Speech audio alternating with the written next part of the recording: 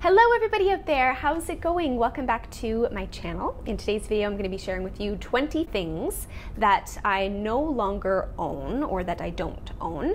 A few months ago I shared a video on 10 items that I no longer buy, but today's video is focused more on the items in our lives that are more stationary as opposed to being purchased regularly. These are some items that I currently do not own based on my lifestyle and my current living situation or preferences, but by no means is it bad if you own any of these things. I may very well choose to own them again at some point. So without further ado, let's get started.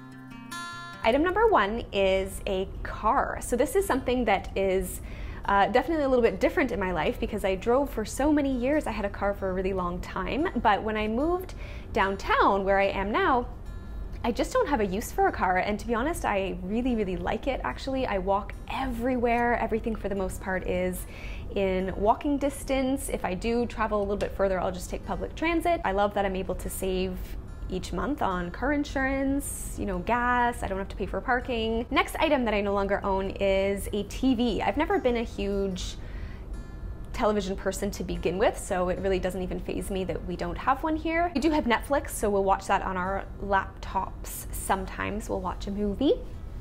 But other than that, no TV, and what goes along with that is we don't have any cable or any DVD players or disky things, games, all the equipment that comes along with owning a TV either. Next item that I don't own is a couch. Because we live in such a small apartment, this is a 365 square foot studio apartment, we just don't have a lot of space for furniture, and it works well for us, but yeah, as it stands right now, we don't own a couch. Next item that I don't own are CDs. I mean, over the years, I've had tons of CDs and other musical things. I used to listen to quite a lot of CDs in my car because I had a CD player, but of course when I got rid of my car I also got rid of quite a few CDs, but I was able to transfer all the music over onto my computer. I just have everything digitally, or I listen to something like Google Play. The next item that I don't own is an alarm clock. I will just use my phone, and I know a lot of people feel a little bit iffy about having their phone as an alarm clock because it's right next to them, and I totally agree. I do like to actually have my phone away from me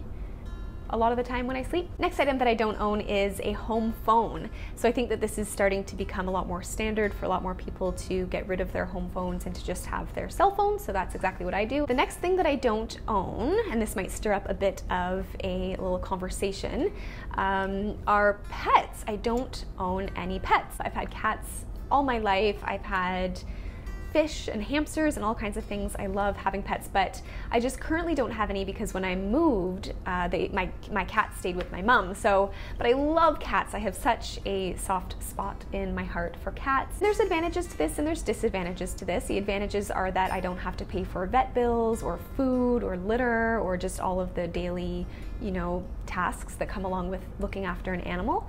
But the disadvantages are that I don't have a pet. I don't have any cats right now, but I'm sure, or I know for a fact, that I will at some point get another pet again. But I would love to hear from you. Are you guys team cat, team dog, team fish? Do you have a lizard?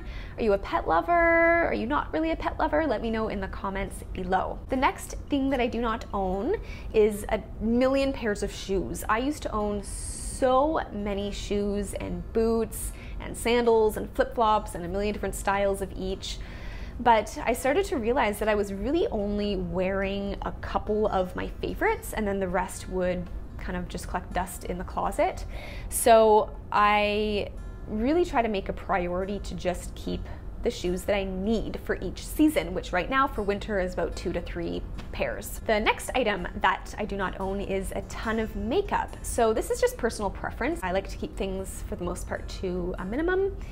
And I've also just never been a huge makeup-y person, so I really don't have a very big collection. I have a couple basics and that's about it. The next item that I don't own, or the next set of items that I don't own, are a ton of hair products. Hairsprays, gels, serums, dry shampoo, leave-in conditioner, you name it. I don't own any of that stuff. All I use with my hair is shampoo and conditioner.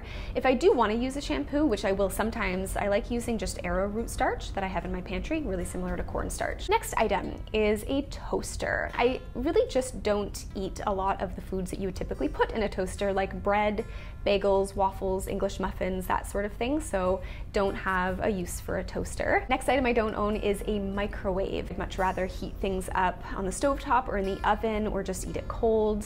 Not a big deal to me. The next item that I don't own is a coffee maker.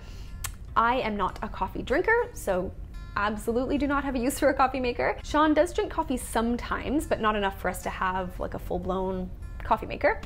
So don't have that. Also, I don't own a kettle. This is another thing that, or another sort of equipment-y, appliance-y thing that I don't own. So whether an electric kettle or a stovetop one that whistles, I don't own that. We have this little stainless steel pot that we use for cooking anything that we'll use to boil water. Next item that I don't own, and some of you guys might be like, how do you not own this, is a vacuum.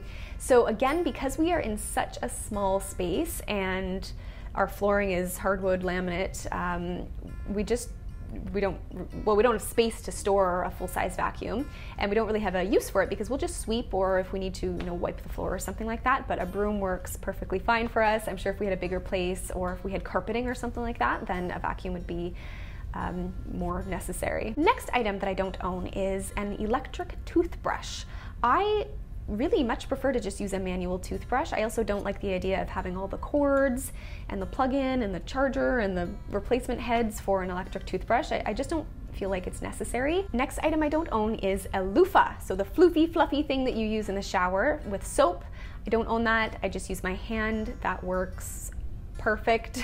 The next item that I don't own is a watch, like a wristwatch. And I've really never been someone who wears a watch or really anything on my wrist. I'm not a huge jewelry person to begin with. So I don't own a watch. I'll just use my phone for the clock if I need it, or ask someone, I guess, if I needed to. But I will say I do like the look of some watches. Some of them are really quite nice, so who knows, maybe one day I'll get one. And the last thing that I do not own is specialty dishware. So special serving plates or trays or chinaware or anything really kind of fancy like that. I do actually really love entertaining, and I love having people over and hosting and all that. So at some point I probably might want to get a few more things in the way of trays or a couple more plates, but I definitely don't own a ton of special dishes that need to be kept in a, cabinet or something like that. So that's it for the things that I do not own, that I no longer own. Leave me a comment below if you own any of these things, or if you don't own any of these things. I'd love to hear from you, and I'll see you very, very soon.